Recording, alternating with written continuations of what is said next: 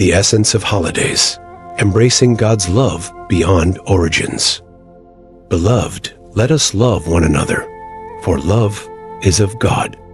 And every one that loveth is born of God, and knoweth God. 1 John 4, verse 7. Amidst discussions about the origins of holidays, the heart of these occasions resonates deeper for a believer in Christ. It transcends debates about their historical roots.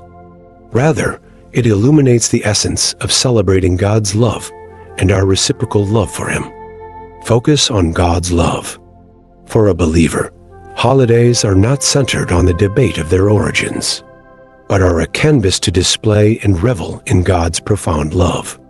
They are moments to celebrate the immeasurable affection God showers upon us, emphasizing His unending grace and mercy.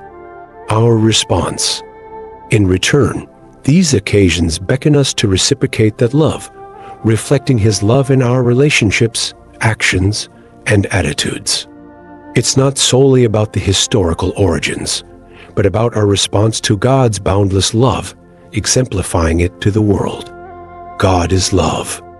As Scripture teaches, God Himself is love. Therefore, these moments of celebration become avenues to embody and magnify this divine attribute in our lives and interactions, fostering an environment of love, grace, and compassion. Conclusion.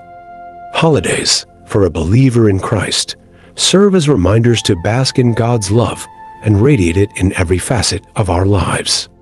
They encourage us to transcend debates about origins and instead emphasize the profound nature of our relationship with God, rooted in His infinite love. Let every holiday be a testament to the overwhelming love of God and our dedication to reflecting that love in all we do. And we have known and believed the love that God hath to us. God is love, and he that dwelleth in love dwelleth in God, and God in him. 1 John 4, verse 16. Thank you for watching. www.onscriptures.com